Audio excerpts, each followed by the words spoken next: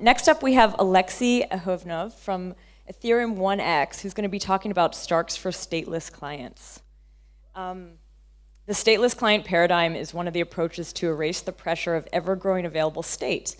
And he's going to explore the problem this approach solves, and how Stark proofs could be used in the process. So welcome to the stage. Thank you. Thank you. Is this mic? Okay. Yeah, so to start with, I would say that after this talk, at some point, I will turn this into the like textual version of it, because at the moment there's only pictures, and I hope you'll appreciate that. There's not much text in there. All right, so first of all, we're going to start with the, I'm not going to go from far, let's just get straight to the business, because I want to maybe leave some time for the questions. So well, some of you might familiar with Ethereum.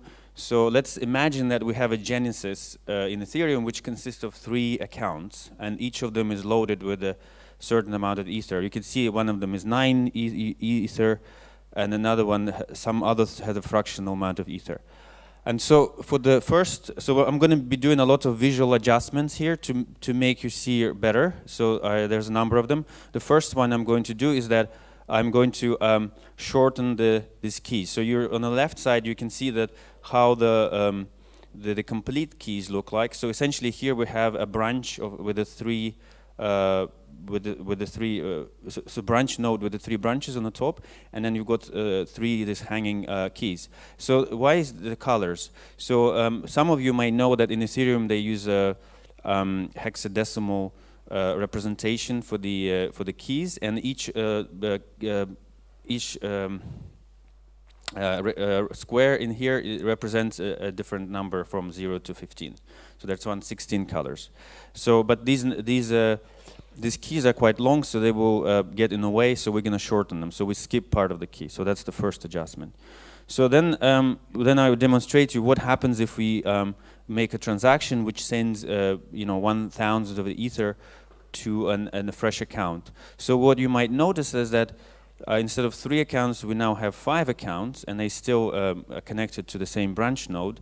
And so one of them is a miner who just earned 2 ether. So the sender got some deducted from its account, and the receiver got some extra. So and then you see the new account appeared. So then we decided to send another 1,000 of ether to the same recipient. You see, the structure of the state does not really change, but the only thing that changes is the leaf. So you see, the miner got another 2 ether, and the receiver got some extra ether. And then obviously there will be some transaction fees, but they're quite small, so you can't see them here. Right.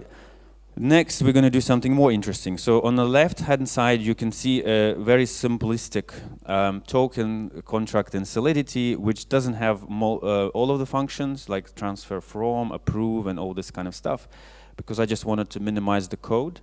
But all it has is mint and transfer. So basically, the minter can mint any number of tokens to another address, and the transfer, like anybody could transfer them. So when we compile it with the Solidity, with the latest Solidity compiler, we see just under a kilobyte of bytecode, which is basically that big square with lots of colors. So you can appreciate how big it is. Like this is basically like 800 bytes or something.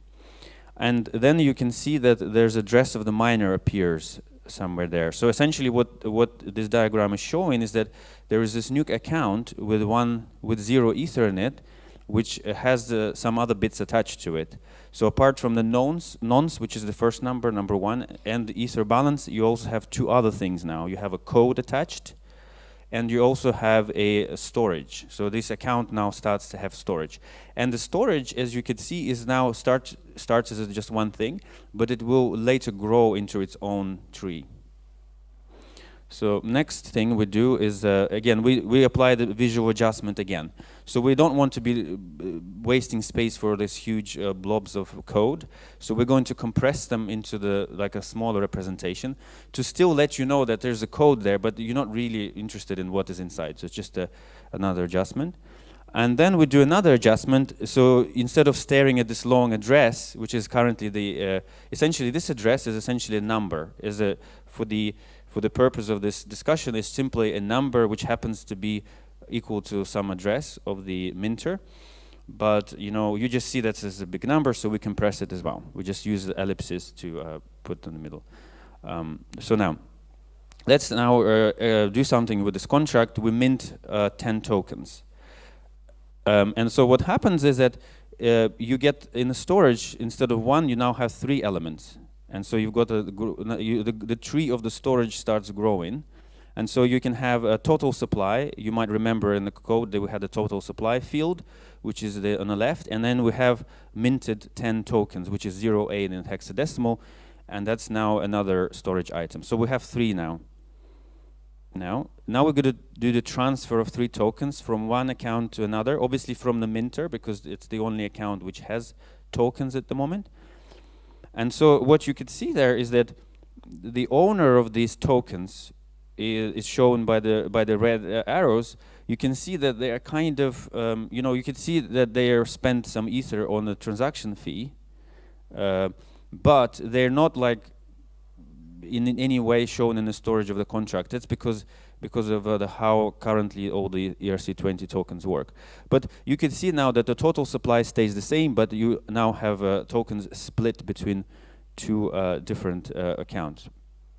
So now you can see the storage is now becoming much more interesting. So let's now do it on scale, on mass. I hope that you could still appreciate the scale. So now we forget about tokens for a moment, and we create 32 transactions that all send 1,000 of ether to different addresses, which is generated the addresses randomly and just send some ether. You can see now that we have quite a few accounts in a tree, and you see on the right hand side interesting structure starts forming when you have like not just the things hanging out, but you have multiple branch nodes. You have some nesting of the branching, and this is what people call Patricia Merkle tree. It kind of starts becoming more interesting.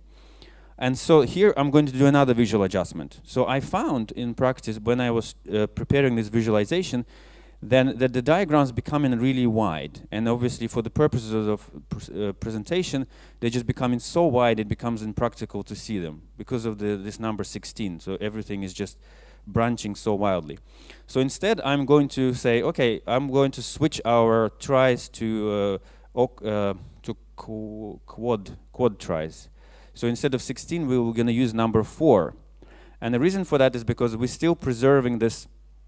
So it's still bigger than 2, which would be binary trees. And I consider binary trees as a special case. So it's still bigger than 2, but it's not as big as the diagrams become like really, really wide. And I also noticed that when you choose the number 4, you also start seeing more interesting features in your try. For example, you may notice that at some level, unfortunately I don't have a pointer, but around here,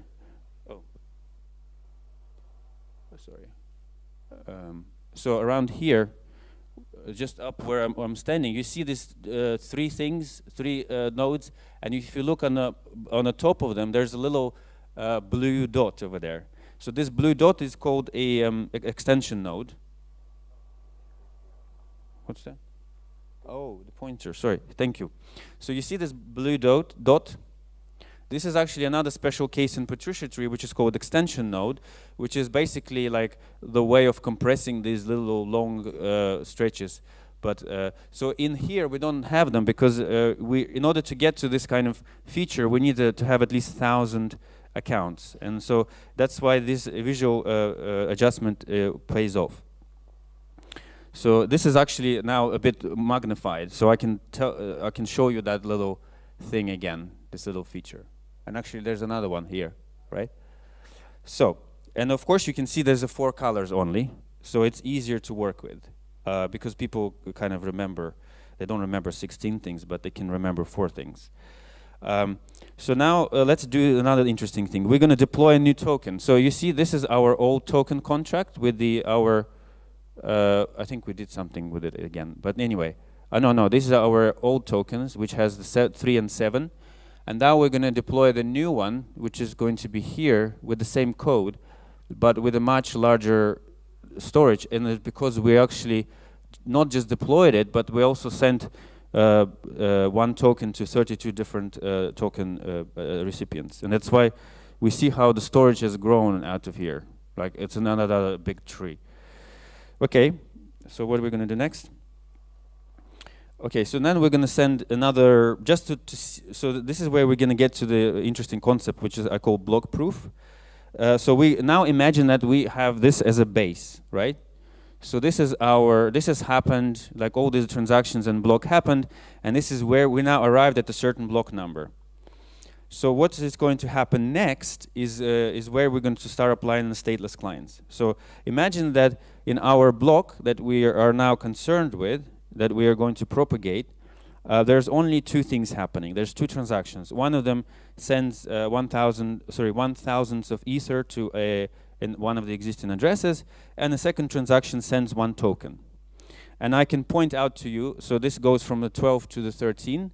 This is not the only places where it changes. For example, here you notice what changed is the amount here. So we sent to send extra ether to this account.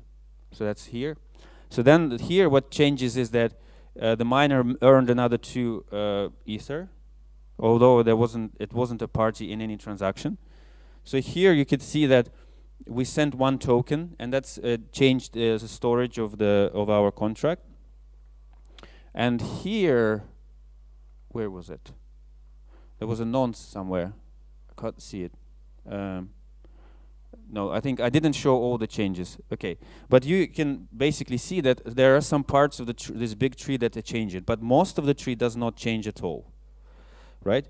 So the idea of the stateless client is that what if we are going to somehow only show, like we somehow compile the list of changes that have happened, and somehow prove that these things that we are pointing out to you actually belonging to this big tree. So this is exactly what I call the block proof. So what I did here is you could see that in these things that are like little rows of quad digits, they used to be like that, but now some of them are large. And what are these things? So in this particular block with 2 transactions, we have touched only a few accounts, and all of them are shown with the large things. So we touched this account, that one. So about 5 accounts here, and then we touched 2 storage items of this contract because we sent the token from one to another because supply didn't change. So we've got 2 changes here, and we've got 1, 2, 3, 4, 5 changes. And why is this 5? Because one of them is a miner, one of them is a sender, one of them is receiver for the ETH transaction, but then another one is the sender for the token transaction, and the contract itself as well. Yeah. So this is the contract itself, you can see. So essentially, but why do we have these things included as well? So essentially, you might already guessed what I've done here. So this is the root of our trie, and only the things that we are kind of that changing in this block are included into our block proof. Everything else is kind of rolled into these hashes, right? And this is where we are, instead of showing the entire tree, we just show the bits. The reason why we also have to carry around these things, which are seemingly unrelated, is because so I've discovered when I looked at the code of these operations with the Patricia Merkle tree, let's say in a Go Ethereum and then in TurboGeth, is that the deletion operation in Patricia tree is a bit tricky because when you delete things, let's say that you have a branch node with 2 elements here. Actually, let's take this one. So this is the branch node with 2 elements.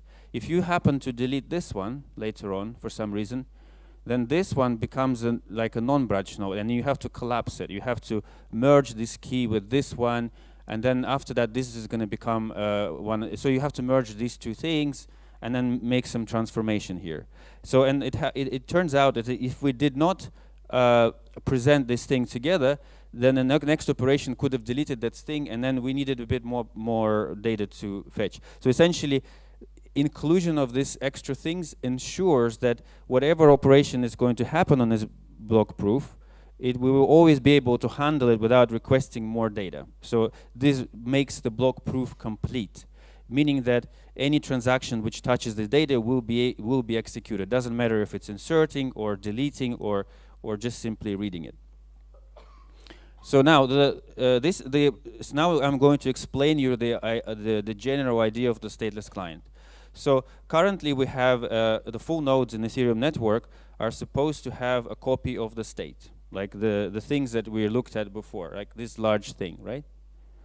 And then by having the copy of the state, they can then execute transactions and know what the transactions are reading and what they're writing. And then they arrive at the next version of the state and they hash it and they compare the root of that hash to what is it in the header.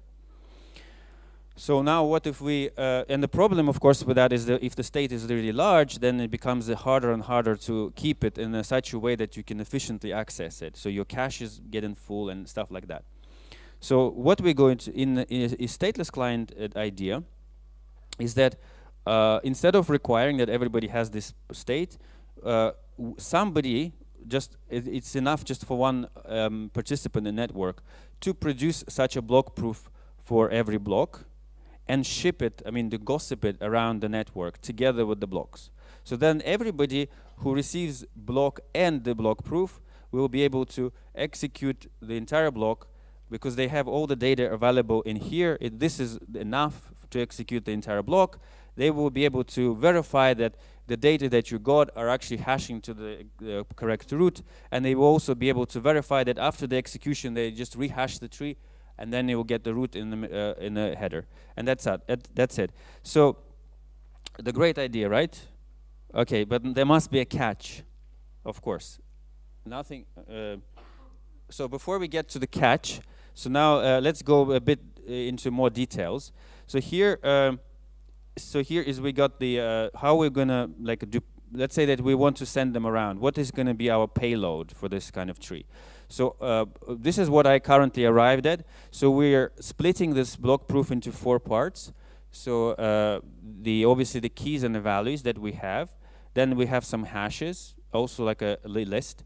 Then we have the codes, which I currently think we're not going to be able to do statelessly. And then we have this, which is some kind of instruction in some weird assembly language. So I will show you pretty quickly how this assembly language works. So essentially, we start with the first instruction, and it tells us to take one key and value and put it on a stack. And then we move to the next instruction. Again, we do the leaf. So this number tells us how many digits to take from the key. So then we move out the stack. Then we create a branch node with the 0, 3, which will be our you will see, so this is the 0, 3. So in our quote notation, white is the 0, blue is the 3. And we keep moving. And then we basically compress it as a hash. So we hash that little subtree and hash it. So then we keep going. And eventually there are more things getting added to the stack, and then we get more branches and blah, blah, blah. And so eventually you might get that when we run out of through all this program, on the stack we will have a root of our tree. So this is the way we're going to verify that and so on. And eventually you will just have one item on a stack, which will be the hash, and everything else has to be empty. Okay, now I've done an experiment. I've implemented similar things, not exactly that thing, but very similar, which actually worked. I managed to process. I generated block proofs for all the blocks on Ethereum up until like 7.2 million, and I measured how big they would be. And this is actually the moving average with a window of 1,000 blocks, because I hope to smooth out these lines. So as you can see, that there's a 1 megabyte line is about here. So you see that they're actually just getting over 1 megabyte on average. Individual ones could actually go much higher. So, but what you can also see that the biggest part of them are these hashes, the intermediate hashes, which you saw in orange.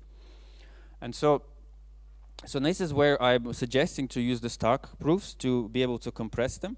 So you can see the 1 megabyte, and we know that the Stark proofs could be something on the order of, let's say, 40 kilobytes or 60 kilobytes. And you can also see that the remaining bits are the contract codes. That's why I'm saying that I suggested that we're not making them stateless yet, so to chop this up.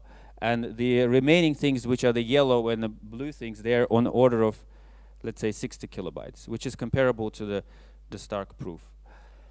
So in the Stark, if we wanted to generate the Stark proof of this computation, we just basically have these four things represented as inputs, as auxiliary input, and so this one needs to be open so that you make sure that these things are all hashed into the tree, and this is basically a hidden input. So because we compress it away, and this is where this is just the initial idea, because I'm not expert in Starks. So, but I'm inviting people to help me with that. I'm just suggesting this kind of specific. I don't think I'm going to have time for this.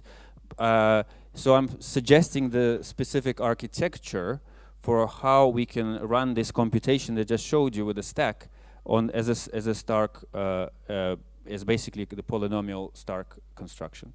And I think I'm going to finish here. Thank you very much. Are there any questions? The mics are here and here, if you have any. Go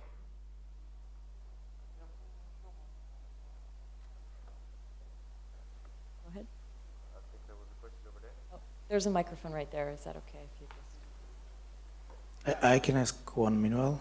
Okay. Do you have the numbers, like those numbers are without any, I would say, caching?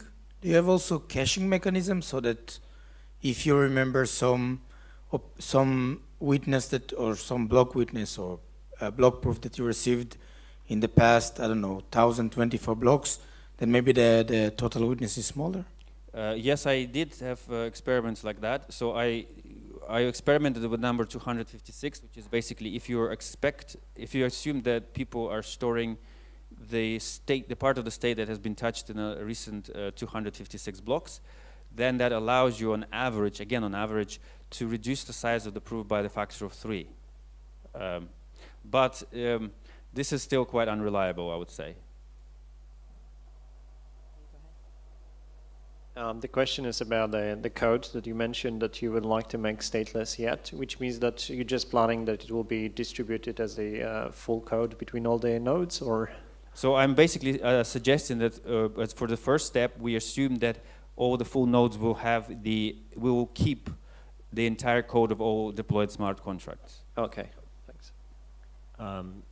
Do I understand correctly that you're not actually planning to execute the actual semantics of the transaction, only check that the hash was correctly calculated? No, the idea is that you will execute the semantic of the transactions, but given the block proof, you will never need to go into some kind of database for the state, because everything that you need for this execution is in front of you in the block proof. I see, and just indicatively, what is the ratio of the computationally to how much you spend on verifying the transaction compared to verifying these hashes? Where I'm going with this is maybe you want to use Starks to also verify the transaction semantics if it's a problem? It's much more ambitious. I think in theory it's possible, but basically I think at the moment for me it's too ambitious to do that.